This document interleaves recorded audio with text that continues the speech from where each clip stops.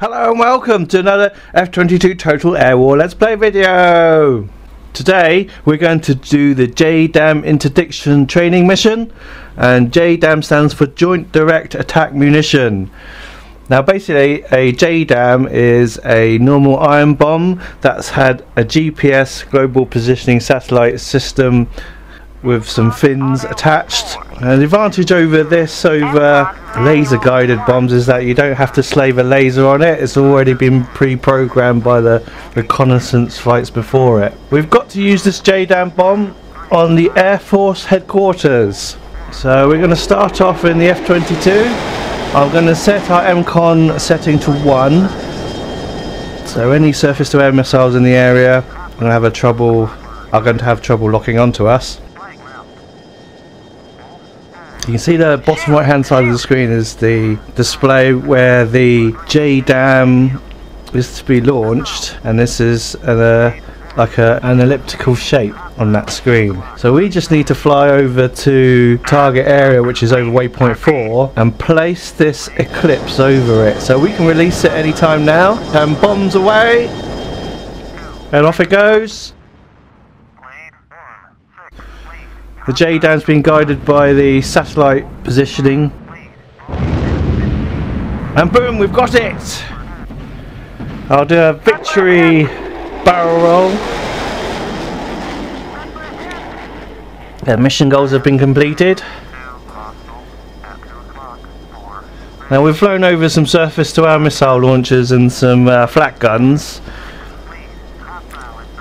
But because we've got a very low radar cross section, they have been unable to put a lock on us and launch a missile.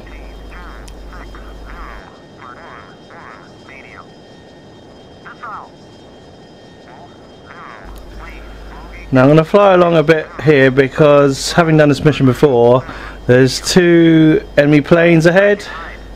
If we look at the tactical display, they're not quite there yet.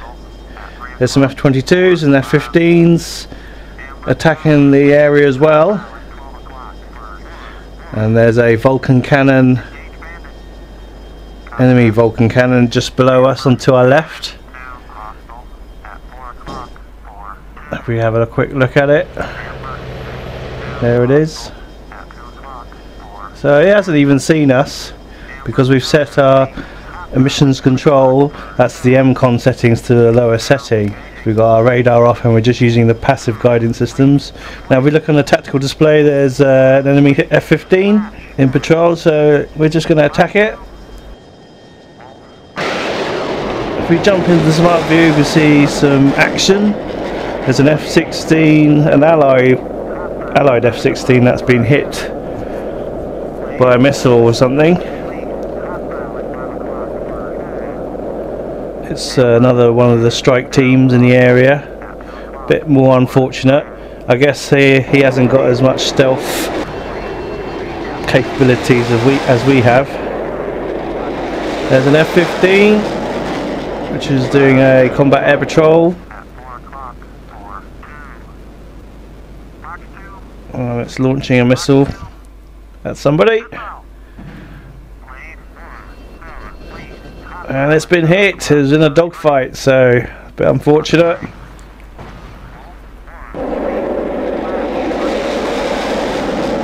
And they're the enemy F-15s.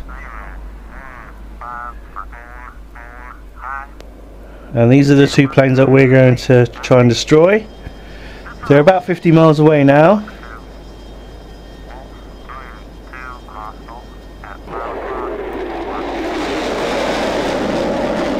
If we have a close look at one, there it is. Nice looking plane. It's got a wingman with it, so there's 2 of them.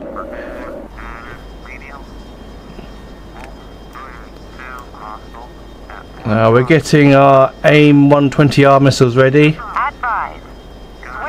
And we've gone to MCON 4, so our radar's on now.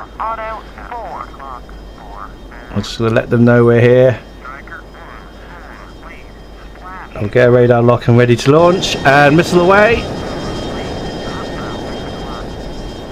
You've got to have MCON settings 3 or above to launch any radar missiles. So what we can do is sneak up to the enemy planes and launch at the last minute. And the missile's on its way. We've got a missile on each of the enemy planes. They split apart. And if we jump into the missile view, it's on its way. There it is. Boom! We've got it! Splash 1! Well, not quite. It's still in the air. It's in flames, as we can see on the infrared search and track display in the bottom centre of the screen, and it's exploded. And there's only one more plane left. If we have a look at it, let's see what kind of condition. The other missile did hit and is going into the ground. Its right wing is on fire and it's careering into the ground.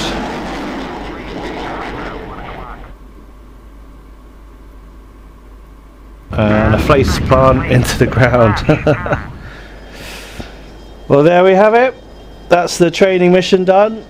And I hope that was useful. Thanks for watching. Until next time. Bye bye.